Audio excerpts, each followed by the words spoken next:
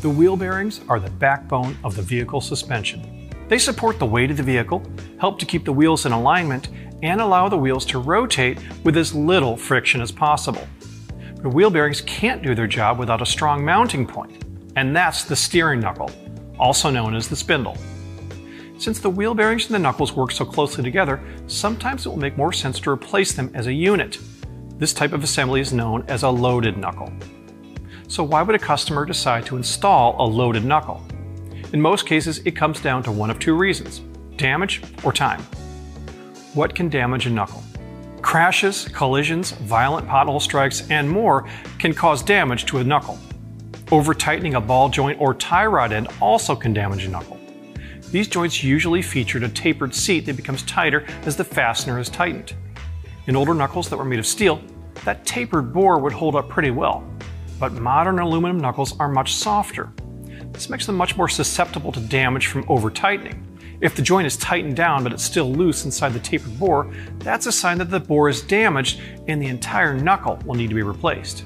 So now we know why a customer might replace a damaged knuckle. But what does time have to do with it? Well, time is money.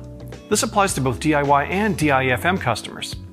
DIY customers are trying to get their vehicle fixed and back on the road as quickly as possible, especially if it's their one and only vehicle. DIFM customers are trying to maximize their efficiency and keep their shop running smoothly. In either case, if they run into trouble during the repair, the results can be costly. This is especially prevalent with press-in wheel bearings. This type of bearing can become stuck in place inside the knuckle after years of exposure to road debris, grit, and salt.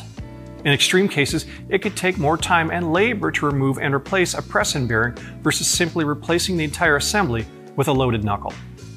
On vehicles with aluminum knuckles, you may find that corrosion will form around a pinch bolt, axle nut, or snap ring.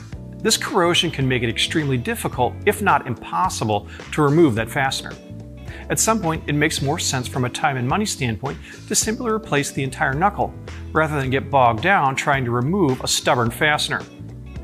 Replacing the entire knuckle and bearing assembly at the same time reduces the likelihood of a customer comeback and increases the chances of the repair being completed correctly the first time.